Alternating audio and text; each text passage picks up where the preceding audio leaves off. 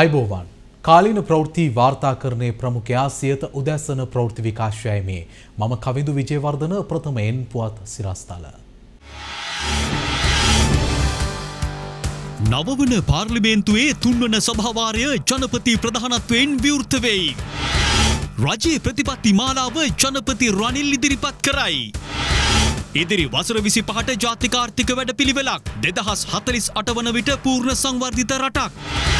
මම අරගලකරුවන් දඩයම් කරන්නේ නැහැ. ඒක බොරුවක්. සාමකාමී අරගලකරුවන් මම ආරක්ෂා කරනවා. ජනපති රනිල් කියයි. ජනපතිවරයාට විශේෂ සැලකිලි නැහැ. දේවත්වයෙන් සහ රාජ්‍යත්වයෙන් සලකන්න අවශ්‍යත් නැහැ. ජනපති රනිල් අවධාරණය කරයි. ඉන්ධන පෝලිම් වල ගැටලු ඇති කරන අයට එරෙහිව නීතිය දැඩිව ප්‍රචණ්ඩත්වයට සහ ත්‍රස්තවාදයට ඉඩ නොදෙන බව ජනපති කියයි. අනුර සර්වපාක්ෂික ආණ්ඩුවට දැඩිව විරුද්ධ වෙයි. ප්‍රථමයෙන් දේශීය පුවත්. ඊයේ පාර්ලිමේන්තුවේ කටයුතු ආරම්භ වීමත් සමග ජනාධිපති රනිල් වික්‍රමසිංහ සිය රජයේ ප්‍රතිපත්ති ප්‍රකාශය ඉදිරිපත් කළා. සර්වපාක්ෂික ආණ්ඩුවක් පිහිටවීම උදෙසා එක්වෙන ලෙස මම යලිත් මේ පාර්ලිමේන්තු නියෝජිතයන් කරන සියලු පාර්ශ්වයෙන්ම ඉල්ලා සිටිනවා. මම ඔබ සැමටම මිත්‍රත්වයේ හස්තය ගෞරවයෙන් දිගු කරනවා. අතීතය පසකලා රට වෙනුවෙන් එකට එක්වෙන්න කියා විශ්වාසයෙන් යුතුව ආරාධනා කරනවා. අපේ ආර්ථිකය කඩා වැටුනේ ඇයි? අපේ ආර්ථික ක්‍රමවේදයෙන් කෙසේ විය යුද්ධයි යන්න ගැන අපි දැන් දශක දෙකක් තුනක් තිස්සේ වාද විවාද කරගන්නවා. 1977 දී අප රටට නව ආර්ථික ක්‍රමයක් හඳුන්වා දුන්නා. නමුත් කාලයට ගැළපෙන ලෙස එය නවීකරණය කරගන්නට අපට අසමත් වුණා. යුක්‍රේන යුද්ධය, කොවිඩ් වසංගතය සහ ලෝකයේ ප්‍රධාන ආර්ථිකයන් කඩා වැටීම වැනි ජාත්‍යන්තයේ සිදු වූ අවාසිදායක ආර්ථික සාධක අපේ අර්බුදය තවත් සංකීර්ණ තත්වයකට ඇද දැම්මා. දැන් අපි වැටුණු තැනින් නැවත නැගිටීමේ ක්‍රියාවලිය ආරම්භ කරලායි තියෙන්නේ. මේ වන විට විදුලි කප්පාඩුව අවම කර ගැනීමට අපට හැකි වී තිබෙනවා. වගා කටයුතු සඳහා ඉදිරියේදී අවශ්‍ය වන පොහොර ගෙන්වා ගැනීමේ වැඩ කටයුතු දැන් සිදු කෙරෙමින් සිටිනවා. ගෑස් සිංගය සම්පූර්ණ පහේ නිම වෙමින් පවතිනවා. පෝලිම් වල රස්තියාදු නොවි සාමාන්‍ය පරිදි ගෑස් ලබා ගැනීමට තව ටික දිනකින් හැමෝටම පුළුවන් වෙනවා. ආරහිංගයක් ඇති නොවීම සඳහා ආරක්ෂිත පියවර ගෙන තියෙනවා. රෝහල් වලට අත්‍යවශ්‍ය බේත් හා වෛද්‍ය උපකරණ ගෙන්වා ගැනීම ආරම්භ කර තියෙනවා. පාසල් යලි විවෘත කිරීමට කටයුතු කර තිබෙනවා. කර්මාන්ත සහ අපනයන අංශයන්ට එල්ල වී ඇති බාධාවන් ඉවත් කිරීමට පියවර ගනිමින් සිටිනවා. යලි නැගී සිටීමේ උත්සාහයේදී අපේ අසල්වැසි ඉන්දියාව ලබා දුන් සහාය පිළිබඳ මම විශේෂයෙන් සඳහන් කරන්නට කැමැතියි. මෝදි අගමැතිතුමාටත් ඉන්දියන් රජයටත් ඉන්දියන් ජනතාවටත් ස්තුතිය පුද කර සිටිනවා.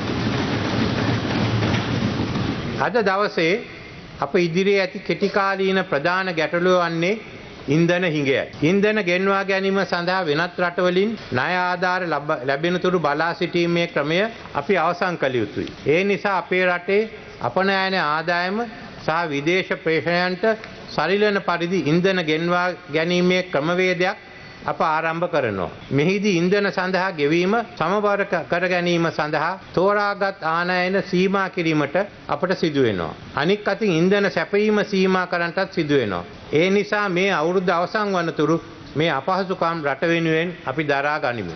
මේ දුෂ්කරතාවගේ මිදීමට අප දීර්ඝකාලීන විසඳුම් කරා යා යුතුයි.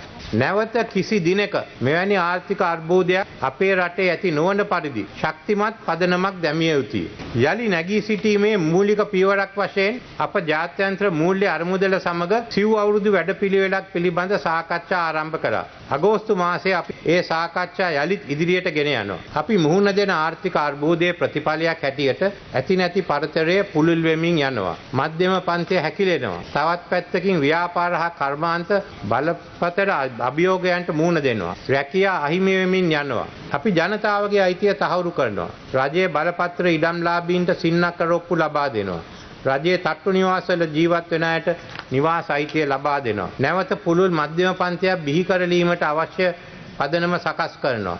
මේ සඳහා සමාජ සාධාරණත කොමිසමක් ස්ථාපිත කරන්නටද මම පියවර ගන්නවා. මේ පාඩු ලබන රජයේ ව්‍යවසායන් ඉදිරියට ගෙන යා යුත්තේ කෙසේද යන්න පිළිබඳ අපට ප්‍රතිපත්තිම තීරණ ගැනීමට සිදු වෙනවා. ශ්‍රී ලාංකේය ජාතිය ගොඩනැගීම උදෙසා වෙහෙසවීමේදී සම්ප්‍රදායික චින්තනයේ මිදෙන්න කියා මම සියලු පාර්ශ්වයෙන් ඉල්ලා සිටිනවා. කවුරුන් හෝ කියන දෙයක් සොයා බැලීමෙන් තොරව පිළිගෙන විදේශ ආයෝජන සඳහා විරුද්ධ වීම නිසා අපේ රටේ සිදුවුණු පාඩුව මිල කරන්නට බෑ. දූෂණ වංචා නිසා රටේ සිදුවුණු අලාභයන් ගැන ජනතාව දන්නවා. ඒත් බොරු බිල්ලන් මවාපාමින් විදේශ ආයෝජන කඩාකප්පල් කරමින් රටේ සිදු කළ පාඩුව ගණන් හදන්න බැරි තරම් විශාලයි. අපේ ආර්ථිකය මෙතරම් පහළ තලයකට ඇද වැටුනේ ඇයි? පුද්ගලයන් සිදු කළ වැරදි නිසාද? එසේ නැත්නම් ප්‍රතිපත්තියේ අඩුපාඩුකම් නිසාද? ඊට පිළියම් ලෙස ඉදිරි වසර 25 සඳහා අපි ජාතික ආර්ථික ප්‍රතිපත්තියක් සකස් කරනවා. 2048 වසරේ 100 වෙනි නිදහස් සංවත්සරයේ සමරන අවස්ථාවේදී පූර්ණ සංවර්ධිත රටක් බවට පත්වෙන්න අපට පුළුවන් වෙනවා.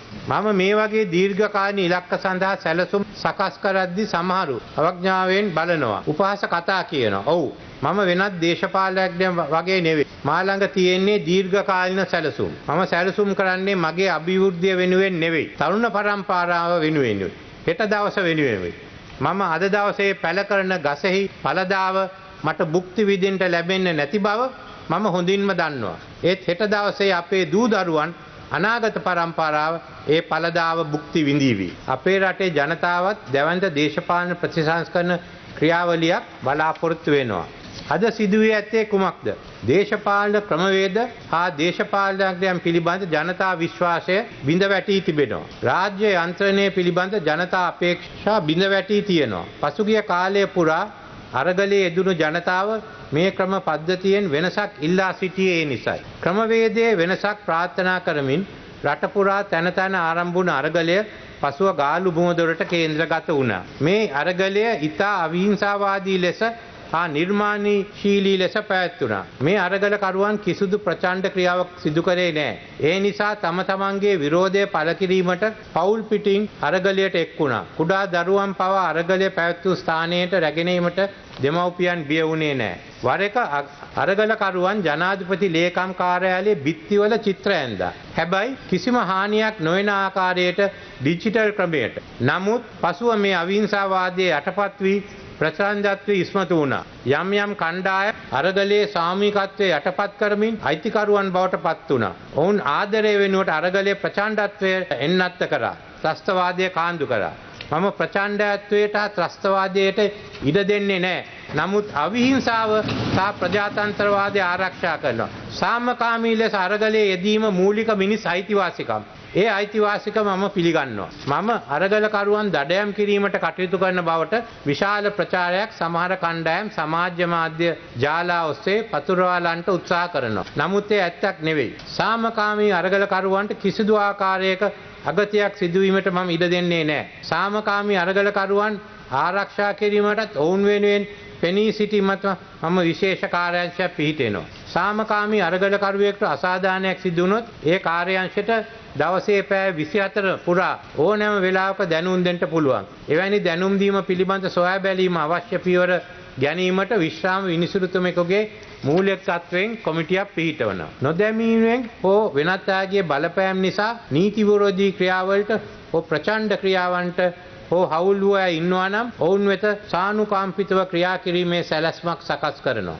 නමුත් චේතනාවින්තව නීතිය උල්ලංඝනය කරමින් ප්‍රචණ්ඩ හා ත්‍රස්තවාදී ක්‍රියාවන්හි යෙදුණු අයත් ඉන්නවා. ඔවුන්ට එරෙහිව නීත්‍යානුකූල පියවර ගන්නවා. නීතියට පිටින් කටයුතු කරන්න කිසිවෙකුට මම ඉඩ දෙන්නේ නැහැ. නීතිය ඔබටත් මටත් සියලු දෙනාටත් එකයි. මැයි 9 වෙනිදා සාමකාමී අරගලකරුවන්ට පහර දුන් පුද්ගලයන් සහ අරගලයට මුවා වී ප්‍රචණ්ඩත්වයට ත්‍රස්තවාදයට පතුරවන පුද්ගලයන් සම්බන්ධයෙන් එක් ලෙස නීතිය ක්‍රියාත්මක කරනවා. මේ ක්‍රියාවලියේදී කිසිම දේශපාලන බලපෑමක් සිදු නොවන බවට මම වගා බලා ගන්නවා. දවස් ගණන් පොලිමේ සිටින ජනතාවට තෙල් ලබා ගැනීමට ඉඩ නොදී බලාත්කාරයෙන් පොලිම ඉදිරියට පැමිණෙන අය ගැන පැමිණි ලැබීමෙන් පවතිනවා. එවැනි පාතාල කරුවන්ට ඉඩ දෙන්න බෑ. පොලිම් පනිමින් ඊට බාධා කරන පුද්ගලයන් සම්බන්ධයෙන් තදින් නීතිය ක්‍රියාත්මක කරන ලෙස පොලිස්පතිවරයාට මම උදෙස් ලබා දී තිබෙනවා. රටේ කලබලකාරී පසුබිමක් ඇති කර උත්සව කඩාකප්පල් කිරීමට යම් යම් කණ්ඩායම් උත්සාහ ගන්නා බව වාර්තා වෙනවා. ආරක්ෂා අංශ මේ පිළිබඳ අවධානයෙන් සිටිනවා. මෙවැනි උගුල් වලට හසු වී රටේ අනාගතය විනාශ කිරීමේ වෑයමකට දායක නොවන මෙන් මම සියලු දෙනාගෙන්ම ඉල්ලා සිටිනවා.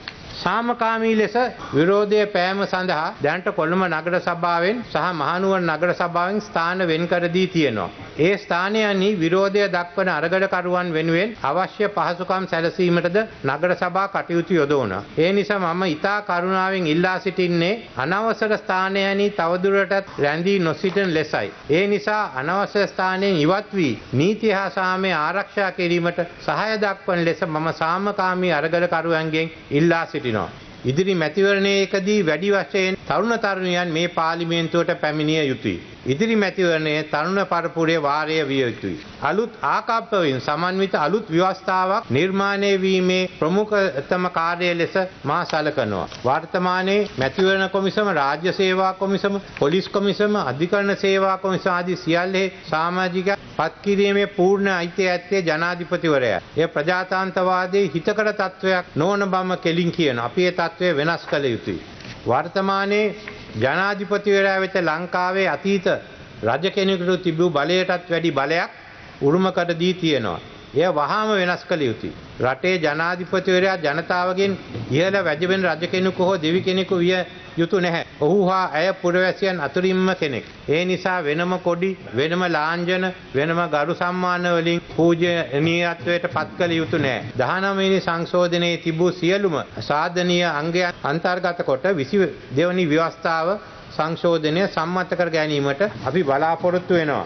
මේ සඳහා මේ ගරු සභාවේ පූර්ණ සහයෝගය මම අපේක්ෂා කරනවා. ඒ වගේම දේශපාලන පක්ෂ නායකයින්ගෙන් සමන්විත ජාතික සභාවක් පිහිටුවීමට මම ක්‍රියා කරනවා. දෙමළ ජනතාව කාලයක් තිස්සේ මුහුණ දෙන ගැටලු සඳහා දේශපාලන විසඳුමක් ලබා දීම අත්‍යවශ්‍ය කාරණයක් වෙනවා. උතුරේ සංවර්ධන කාර්යයන් පිළිබඳ අප අලුතෙන් සිතා බැලිය යුතු වෙනවා. විදේශයන්හි වෙසෙන ශ්‍රී ලාංකික දෙමළ ජනතාව සමග සමීපව කටයුතු කරමින් ශ්‍රී ලංකාව යලි නගා සිටුවීමේ වැඩපිළිවෙලට ඔවුන්ගේ සහාය ලබා ගැනීමටද අපි බලාපොරොත්තු වෙනවා. අල්ලස දූෂණය හා වංචාව මේ සමාජයෙන් මුළුමනින්ම තුරන් කිරීමේ අනිවාර්ය කාර්යයක්. අල්ලස හා දූෂණ මැඩලීමේ ජාතික ප්‍රතිපත්තිය මම ක්‍රියාවට නංවනවා. සිදු කළ යුතු සමාජ දේශපාලන ප්‍රතිසංස්කරණ කවරේදයි තීරණය කිරීම උදෙසා ජනසභාවක් ස්ථාපිත කිරීමට මා පියවර ගන්නවා. ගෙවුණු වසර දෙක තුළ රට ක්‍රමයෙන් අස්ථාවර තත්වයකට පත්වෙනු මම අත්දැක්කා. ඒ සියලු දෙස ආපසු හැරී බලද්දී මගේ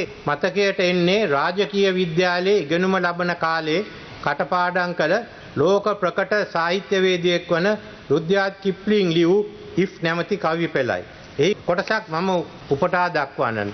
If you can meet with triumph and disaster and treat those two impostors just the same, if you can bear to hear the truth you've spoken, twisted by knaves to make a trap for fools, or watch the things you gave your life to broken, and stoop and build them up with worn out tools, you will be a man, my son.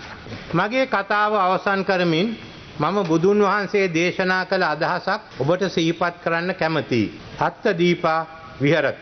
තමා තමාටමත් දීපයක් වෙන්න. අපි අපිට දීපයක් වෙමු. ඒ දීපා ලෝකයෙන් ශ්‍රී ලංකා දීපය ආලෝකවත් කරමු. ඔබ සියලු දෙනාටම ස්තුතියි. උලාසනාරූඪ ගරු ජනාධිපතිතුමනි, පාර්ලිමේන්තුව දැන් කල් තැබිය යුතුයයි මා යෝජනා කරනවා.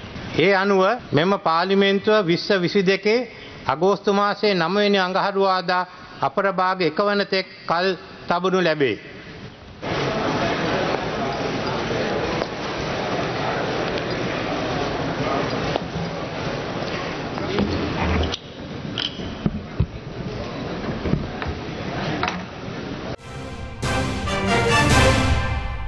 නවවන පාර්ලිමේන්තුවේ තෙවන සැසිවාරය ආරම්භ කරමින් ජනාධිපතිවරයා ඉදිරිපත් කළ ප්‍රතිපත්ති ප්‍රකාශයට පාර්ලිමේන්තු මැති අමතිවරුන් විවිධ ප්‍රතිචාර දක්වනු ලැබුවා. ඔහුගේ අතීතය ගැන ඔහු කියන ලද කරුණු කිසිසේත් අපට පිළිගන්නට පුළුවන් කමක් නැහැ. අනාගතය ගැන ඔහු කියූ දේවල් අපි ක්‍රියාවෙන්ම විමසා බලමු. ජනාධිපතිවරයෙක් විසින් කාලයකට පස්සේ කරන ලද මම හිතන්නේ ඊටාම මධ්‍යස්ථ ප්‍රකාශයක් විදිහට මම මේක දකින්නේ. මොකද මේ රටේම ජනතාවගේ තිබුණ විවිධ ප්‍රශ්න පිළිබඳව ඒ රාජාසන කතාව තුළ අවධානයට යොමු කරලා තිබුණා. ඒ වගේම රනිල් වික්‍රමසිංහ මහත්මයා මම අවුරුදු ගාණක් දන්න කෙනෙක්. ඒ නිසා මම හිතන්නේ එතුමාගේ ඔළුවේ තිබුණ කාරණා අවුරුදු ගාණක් එතුමා ජනාධිපති වෙන්න උත්සාහ කරා. අග්‍රාමාත්‍යවරයා ආයවතාවක් විතර හිටියා. ඔහුට ජනාධිපති වෙලා මම හිතන්නේ කරන්න පුළුවන් ඕනෑ කියලා හිතන කාරණා ගණනාවක් ඒ කතාව තුළ ඇතුළත් වුණයි කියලා මං හිතන්නේ. එයා අභියෝගයක්. ඒක ලේසි පාසු කාරණයක් නෙමෙයි මේ කියන ඒවා කරන එකයි ඊළඟට තියෙන ප්‍රශ්නේ. කතාවක් හැටියට ගත්තාම හොඳ ශක්තිමත් පණිවිඩයක් ලබා දීලා තියෙනවා. දීර්ඝකාලීන සලස්මක් එක වැඩ කරන බවක් තමයි පේන්න තියෙන්නේ. රාජසන කතාවෙන් පස්සේ තියෙන්නේ ඇත්තටම මේක ප්‍රායෝගිකව බිමේ සිද්ධ වෙන්නේ කොහොමද කියන කාරණේ. ඉතින් අපි විශ්වාස කරනවා දැන් මේ වෙන විටත් එතුමන් කරපු කාරණා එක සමහරලාවට බැලුවෝ නීති ආධිපත්‍ය සාමය මේ කාරණා සුරක්ෂිත කිරීම සම්බන්ධයෙන් තාමත් ප්‍රායෝගික ආකාරයට ප්‍රගතිශීලී ලෙස එතුමා හැසිරලා තියෙනවා. ඉතින් මම විශ්වාස කරනවා ඊතුරු කාරණාව සම්බන්ධිනුත් එතුමා ඒ රාජසන කතාවේ කිව්වා වගේම ප්‍රායෝගිකව බිමේ ඒ සියල්ල ක්‍රියාත්මක කරයි කියලා විශ්වාස කරනවා. ඉතින් ඒ සඳහා අපි අවශ්‍ය සහයෝගය ලබා දෙනවා. මොකද මේ වෙලාවේ රට තියෙන තත්ත්වය අනුව අපි පාඨපක්ෂ වලට බෙදෙනවට වඩා කකුලෙන් අදිනවට වඩා මේ වෙලාවේ මේ රට තියෙන තත්ත්වෙන් ගොඩ ගන්න ජනාධිපතිතුමාට අපි අවශ්‍ය සහයෝගය ලබා දෙන්න බලාපොරොත්තු වෙනවා. We are not going to join the government as such. We will support the government from the outside for the issues which are important to the country, which the country faces, especially. සම්බන්ධ මාතය කියන්නේ මම හිතනවා තාම එයාට කතා කරන්නේ නැහැ. එයා ඇමතිකම් ගන්න කැමති නැහැ. එයා සහයෝගය දෙනවා. අපි සහයෝගය දෙනවා. සැබවින්ම අරගලයට නායකත්වය දුන් පිරිස් හඹා ගොස් ඔවුන්ට ත්‍රස්තවාදී ලේබල ඇලවීමට ජනාධිපතිවරයා කටයුතු කරන බව ජනතා විමුක්ති පෙරමුණේ නායක පාර්ලිමේන්තු මන්ත්‍රී අනුර කුමාර දිසානායක පවසනවා. ඒ මාධ්‍ය හමුවක් ඇඳවමින් සාමකාමී අරගලකරුවන් සහ ත්‍රස්තවාදීන් ලෙස අරගලකරුවන් බෙදීමකට ලක් කරනවා. දැන් රනිල් වික්‍රමසිංහට අත්අඩංගුවට අරන් තියෙන ත්‍රස්තවාදීන් කවුද? ඒක ත්‍රස්තවාදියෙක් තමයි ජනාධිපති මන්දිරේ ජනාධිපතිවරයාගේ පුටුවේ වාඩි වුණා කියන ත්‍රස්තවාදිය. තව 4 දෙනෙක් අත්අඩංගුවට අරන් තිබෙනවා. ඒ වෙලාවේ ජනාධිපතිවරණදී හම්බ වුණු මුදල් නිවැරදි ලෙස ගැන පොලිසියට බාර දී. ත්‍රස්තවාදියෙක් ලෙස හඳුන්වනවා අර ජනාධිපති කොඩිය ලාගෙන නිදාගෙන හිටපු තරුණිය. ඔහු අත්අඩංගුවට ගන්නවා. ඒ තමයි රනිල් වික්‍රමසිංහගේ ත්‍රස්තවාදිය. ඊළඟ දැන් අත්අඩංගුවට අරන් තිනවා ජනාධිපති ලේකම් කාර්යාලයට පළමුව ඇතුළත් වූ කෙනා. එයා තමයි රනිල් වික්‍රමසිංහගේ ත්‍රස්තවාදී. ඉතින් රනිල් වික්‍රමසිංහ මේ උත්සාහ කරමින් තිබෙන්නේ සැබවින්ම අරගලයට නායකත්වය දෙන කණ්ඩායම් හඹාගෙන ගොස් දඩයම් කිරීම සඳහා ඔවුන්ට ත්‍රස්තවාදී ලේබලය අලවනවා. ප්‍රජාතන්ත්‍රවාදයේ පිළිබඳව නිකන් අයිසින් තවරලා තිබුණට යට තිබෙන්නේ ඊටමත් පිළිණු වූ වස විස සහිත කේක් එකක්. ඊළඟ ඔහු කියන වංචා දූෂණ අවම කිරීම සඳහා නීති සම්පාදනය කරනවා. හැබැයි කවුද දැන් ඔහුගේ ආණ්ඩුව? ප්‍රසන්න රණතුංග. කප්පම් ගැනීම පිළිබඳව. ඔහුට අධිකරණයෙන් රුපියල් මිලියන 25ක දඩයක් කෝටි 2කමාරක දඩයක් නියම කරා. සිර දඬුවම අවුරුදු 4කට අත්හිටෙව්වා. ඒ නඩුව දැම්මේ රනිල් වික්‍රමසිංහගේ ආණ්ඩුව. මතකද බලන්න. හැබැයි ඔහු කවුද? ඔහු රනිල් වික්‍රමසිංහගේ ආණ්ඩුවේ කැබිනට් ඇමතිවරයෙක්. රනිල් වික්‍රමසිංහ අපිට කියන මේ කතාවේදී වංචා දූෂණ අවම කිරීම සඳහා වැඩ කරන්න ඕන කියලා. කැබිනට් එක දිහා බලන්න ඉස්සෙල්ලා. නිමල් සිරිපාල ජපන් තායිසේ සමාගමෙන් එම සමාගමෙන් කප්පම් මිල්ලුවා කියා ඔහුට චෝදනාවක් ආවා. ජනාධිපතිවරයා තමයි නියෝග කරන්න උට ඉල්ලා අස් වෙන්න කියලා. ඒ අනුව තමයි ඉල්ලා අස් වෙන්නේ. පස්සේ මොකද රනිල් වික්‍රමසිංහ මේ හොයන්න කමිටුවක් දානවා. කමිටුවක් කොනද මේකට? වැලිතොරපලෙන් කප්පම් ඉල්ලනකොට ගමේ හිටපු කෙනෙක් දීපු ඔත්තුවක් නෙවෙයි. දැන් මොකද කරන්නේ? දූෂණ වංචාවම කරන්නද රනිල් වික්‍රමසිංහ? බොරු කමිටුවක් දැම්මා. ඔබ හිතනවද රටක් රාජ්‍යයක නිලධාරීන් ඇවිල්ලා කමිටුව වලට උත්තර දෙයි කියලා? රනිල් වික්‍රමසිංහ නැවත මෙයා කැබිනට් මණ්ඩලයට ගැනීම සඳහා මොකද කරේ? බොරු කමිටුවක් දාලා මං හිතන්නේ වේගෙන් ඉවර වෙච්ච කමිටුව ලංකාවේ. හරි දැන් කෝ දැම්මනේ සීනි බදු වංචාව පිළිබඳ කමිටුවක්. කෝ වාර්තා. දැම්මනේ පැන්ඩෝරා පිළිබඳ කමිටුවක්. කෝ වාර්තා. පාස්කු පහරම් පිළිබඳ කමිටුව දැම්ම. කෝ වාර්තා. හැබැයි නිමල් සිරිපාල කමිටුව සතියක් ඇතුළත වාර්තාවක් එනවා. දැන් මේ රනිල් වික්‍රමසිංහ තමයි අපිට යෝජනා කරන්නේ වංචා දූෂණ මැඩ පැවැත්වීම සඳහා එකතු වෙන්න කියලා. නෑ. ඔහු අරගෙන ඉන්නේම වංචා දූෂණ වලල්ලක. ඔහු වංචා දූෂණ පිළිබඳ අවංක ප්‍රයත්නක යෙදෙනවා නම් ඔහු කළ යුතු වන්නේ ඔහුගේ මිතුරා වන අර්ජුන මහේන්ද්‍ර ලංකාවට ගෙනලා අධිකරණයට පනවන්න. මේ ඇති වී තිබෙන දැවැන්ත අර්බුදකාරී තත්ත්වයක් හමුවේ ඔවුන් අපිට පෙන්눔 කරමින් නැහැ මේ රට වෙනස් කිරීම සඳහා උන් සූදානම් බව. මොකද ජනාධිපතිවරු උපදේශකරු පත් කරගන්නවා. උපදේශකරු කවුද? පෙරදිච්ච മന്ത്രിවරු. පෙරදිච්ච മന്ത്രിවරු උපදේශකරු දාන් තියෙනවා. දාගෙන ඉවරලා අපිට කියන මොකද්ද? රටේ තරුණයන්ට අවස්ථා දෙන්න ඕන. අලුත් තරුණයන්ගේ සිතුවිල්ලට ඉඩ දෙන්න ඕන. හැබැයි තමන්ගේ උපදේශකරු කවුද? තමන්ගේ පෙරදිච්ච മന്ത്രിවරු ටික. ඒ නිසා මේ රනිල් වික්‍රමසිංහලා කාලාන්තරයක් තිස්සේ මේ රට විනාශයට පත් කිරීම සඳහා ගොතන ලද වචන මාලාවෙම තවත් දිගුවක් විතරයි මේක. අපේ රටේ භාණ්ඩ මිල ඉහළ යන්නේ හිතා ගන්න බැරි වේගයකින්. රුපියල් 50ට 60ට තිබුණු සබන් කැටයක් අද රුපියල් 200ක් පැනලා. සමහර බිස්කට් පැකට් වල මිල රුපියල් 500ත් 600ත් පැනලා. ඇත්තටම මේ භාණ්ඩවල මිල ඉහළ දැමීම ඉතාම අසාධාරණ විදියට සිදු කරලා තියෙන්නේ. ආහාර ඖෂධ වගේම සනීපාරක්ෂක ද්‍රව්‍යත් මිනිස් ජීවිතයට අත්‍යවශ්‍ය බව අප දන්නවා. දන්තාලේප, දත්බුරුසු, සබන්, ප්‍රතිශෝධන කුඩු, පිරිසුදු කාරක ද්‍රව්‍ය මේ අතර ප්‍රමුඛයි. ඒ වගේමයි කුඩා දරුවන් සිටින නිවාසවලට බිස්කට් වර්ග බොහෝ පිට අවශ්‍ය වෙනවා. අද බිස්කට් පැකට් එකක ගාන ඇහුවාම පොඩි එකෙකුට බිස්කට් එකක් අරන් දෙනවා කියන්නේ හීනයක් වගේ. හිතාගන්න බැරි තරමට ඉහළ යන භාණ්ඩ මිල සමස්ත ජනජීවිතයම බරපතල අර්බුදයකට ඇද දමා ඇති බව කිව යුතුයි. මේ වෙද්දී රුපියල් 70ට 60ට තිබ්බ සබන් කැටේ රුපියල් 200කට වඩා ඉහළ ගිහින් රුපියල් 65ට තිබ්බ බිස්කට් පැකට් එකක් දැන් රුපියල් 200ක් 500ක් වෙනවා. ඉන්ධන අර්බුදය ආහාර මිල ඉහළ යාම මේ හැමදේම ජනතාවගේ කරපිට වැටිලා ඉවරයි. කොච්චර භාණ්ඩ මිල ඉහළ ගියත් මිනිස්සුන්ගේ ආදායම නම් තවම ඉහළ ගිහින් නැහැ. දරන්න බැරි ගානට ඉහළ ගිය භාණ්ඩ මිල පිළිබඳව ජනතාව කියන කතාවයි මේ. බඩු ගණ්ඩාවට ඉතින් බඩු ගන්න සල්ලි නැහැ බොහොම අමාරුවෙන් යන්නේ. බිස්කට් ආයක බොහොම ගණන්. ඒ කියන්නේ ඒක ඩබල් වාගේ වෙලා තියෙනවා දැන්. දැන් මේ හම්බ කරන ප්‍රමාණය මදි මේ අපිට කන්න. බඩු වෙන ගොඩක්ම වැඩි වෙනදා වගේ නෙවෙයි කස්ටමර්ස්ට අඩුයි ගොඩක්ම ගොඩක් දුරට ඉන්නේ නැහැ අපිටත් බඩු ගන්න සල්ලි එදා වැඩි වෙනකොට අතරත් එන එක අඩුයිනේ. අර පොඩි ළමයාගේ කෑම જાති ඕනේ බිස්කට් එකයි. දැන් ඊයේ ඉස්සර 50ට තිබෙන එක අනේ 100ද. ආනකොට අපිට අයියෝ සල්ලි නැහැ නේ ගන්න විදියක් නැහැ. ඉතින් කොහොමද මිනිස්සු ජීවිතෙන්නේ පුතේ? බිස්කට් මිල නම් ගොඩක් වැඩි. දැන් රුපියල් 45ට 50ට තිබ්බ බිස්කට් එක දැන් 110යි 120යි 400ට තිබ්බ රුපියල් 500යි 550යි. සබන් කැටෙත් එම 170යි 180යි 225යි. හරි අමාරුයි පාරිභෝගිකයෝ මේට ඇවිල්ලා බඩුවක් ගන්නෙත් හරි මේ රජයට බැන තමයි බඩු ගන්නෙත් ඇවිල්ලා. කියන්න තියෙන බඩු මිලක් කියන්න තරමට බෑ මිනිස්සුන්ට කඩේට ආම හાર્ට් ඇටැක් හැදෙන මිනිස්සුන් හાર્ට් ඇටැක් හැදෙන තරමට තත් වෙලා තියෙන්නේ. මොකද සබන් කැටය රුපියල් 225යි කියන්නේ කොහොමද කියන්නකෝ බිස්කට් එක ළමයිකට කන්න ගන්න බෑ. බඩු මිල නම් ඔක්කොම අඩු කරන්න කියලා තමයි මම රජෙන් අතෙන් ඉල්ලන්නේ. පොඩි දුප්පත් මිනිස්සු කොහොමද කන්නේ? ඉල්ල දැන් එකට තුනක් විතර වැඩි වෙලානේ තියෙන්නේ. කෙනෙක් බඩුවක් ගන්න ගියාම එකපාර දෙපාරක් තුන්පාරක් හිතලා තමයි දැන් බිස්කට් එකක් උනත් ගෙදරක පොඩි ළමයෙකුට දෙන්න ගියාම දැන් රුපියල් 50ට 60ට තිබිච්ච එක 180යි 200 වෙලා තියෙන්නේ. ඉතින් ඒක දෙපාරක් තුන් පාරක් බල්ලා හිතලා බල්ලා තමයි මම මිනිස්සෙක් බිස්කට් එකක් ගන්න. හැම බඩුවකම සාමාන්‍යයෙන් එකට තුනක් විතර වැඩි වෙලා තියෙනවා. ඒ වුණාට මිනිස්සුන්ගේ ආදායම වැඩි වෙලා නැහැ. ශ්‍රී ලංකා රක්ෂණ සමාගමේ නව සභාපතිවරයා ලෙස පත්වීම් ලැබූ ජනාධිපති නීතිඥ රොනල් පෙරේරා ඊයේ දින සිය දුහුරේ රාජකාරිය ආරම්භ කළා.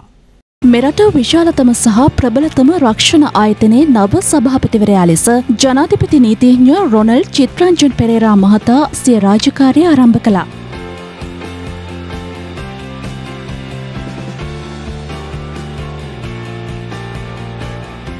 ඔහු මීට පෙර ලංකා බැංකුවේ සභාපති ධූරයද හොබවා තිබෙනවා. එමෙන්ම රොනල් පෙරේරා කොළඹ විශ්වවිද්‍යාලය සහ නෝර්තුම්බ්‍රියා විශ්වවිද්‍යාලයේ උපාධිධාරියෙකුද වෙනවා. මේ රටේ රක්ෂණය කරන්නේ 2%කටත් අඩු ප්‍රමාණයක්. ගම්වල එහෙම මේ රක්ෂණය කියන සංකල්පය පැතිරිලා නැහැ. අද මම හිතන්නේ අවශ්‍ය වන්නේ සෞඛ්‍ය රක්ෂණය, health insurance. මොකද ඔබ සියලු දෙනා දන්නවා වෛද්‍ය පහසුකම් ලබා ගන්න ගියාම ඉතාමත්ම අධික මුදලක් වැය වෙනවා. ඉතින් අපි කල්පනා කරන්න ඕනේ තරුණ අය රැකියාවක් පටන් ගන්නකොට රැකියාව යනකොට එයාට අවශ්‍ය විදියට සෞඛ්‍ය රක්ෂණයක් ලබා දෙන්න.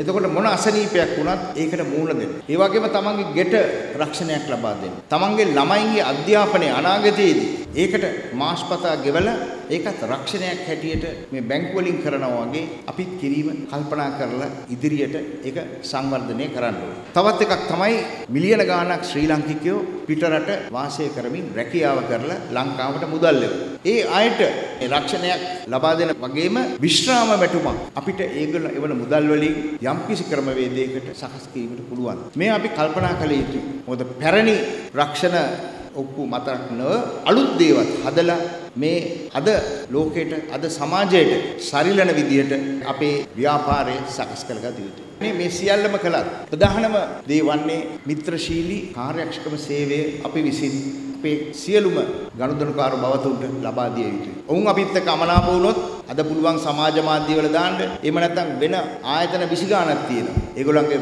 ව්‍යාපාරය එතනට ගෙනියන්න පුළුවන්. මම ඔබ සියලු දෙනාගෙන් ඉල්ලා සිටිනවා අපි එක්ක අහුවෙලා කට්ටිය ව්‍යාපාරය කරලා අපේ රටට ලැබෙන්න තියෙන මුදල රජයට ලබා දීමට අපි හැම හැකියාවක්ම ගමු කියලා. දැන් තවත් පුවත් කිහිපයක් කෙටියෙන්. වවුනියාව ප්‍රදේශයෙන් ව්‍යාපාරිකයෙකු ඝාතනය කිරීමේ සිද්ධියක් සම්බන්ධයෙන් පුද්ගලයන් 6 දෙනෙකු අත්අඩංගුවටගෙන තිබෙනවා. ඒ වවුනියාව අපරාධ විමර්ශන නිලධාරීන් සිදු කළ විමර්ශනයකදී සැකකරුවන් සතුව තිබී අඩි 3.5ක් පමණ වන කඩු 4ක්ද සොයාගත් බවයි වාර්තා වන්නේ. ඇතෙකුගේ පහර කෑමට ලක් වූ අන්ත වන අලියෙකු වගාලෙදකට වැටී සිටියදී සොයාගෙන තිබෙනවා. ඒ ගල්කිරියාගම ප්‍රදේශයේදී පහර කෑමට ලක්ව ඉතා අසාධ්‍ය තත්ත්වයට පත් වූ වන අලියා එම ස්ථානයේදීම මිය ගොස් ඇතැයි වාර්තා වන්නේ. 127 වන දහම් පසල් දිනය නිමිත්තෙන් සමස්ත ලංකා ශාසනාරක්ෂක බලමණ්ඩලයේ ප්‍රධාන ලේකකාධිකාරී නායක ස්වාමීන් වහන්සේ සුබ පැතුම් පණිවිඩයක් නිකුත් කර තිබෙනවා. එම නිවේදනයේ දහම් පාසල් අධ්‍යාපනයේ ඓතිහාසික ගමන් මඟ හා වැදගත්කම සම්බන්ධයෙන් සඳහන් කර තිබුණා. බෙලියත්ත සිට අනුරාධපුරේ බලා ධාවනය වූ සීක්‍රග්‍රාමයේ දුම්රියේ ගැටි පාපතිකරුවෙකු ජීවිතක්ෂයට පත්ව තිබෙනවා. ඒ වැලිගම පැලෑන දුම්රිය හරස් මාර්ගයේදී මියගිය පුද්ගලයා කොටවිල ප්‍රදේශයේ පදිංචි ජංගම වෙළඳාමේ නියුතු පුද්ගලයෙකු බවයි වාර්තා වන්නේ. සියත උදැසන ප්‍රවෘත්ති විකාශය අවසන් යාලිත් හමු වෙමු මධ්‍යහන 12ට. ඔබට සුබ දවසක්.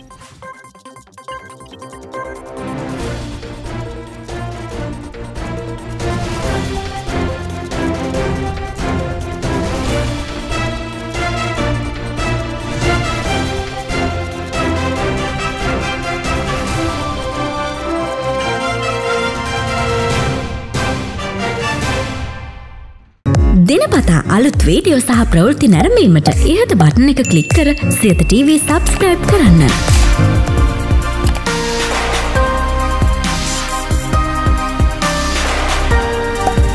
අලුත් වීඩියෝ ගැන මුලින්ම දැනගන්න මෙම සීනුව ක්ලික් කරන්න.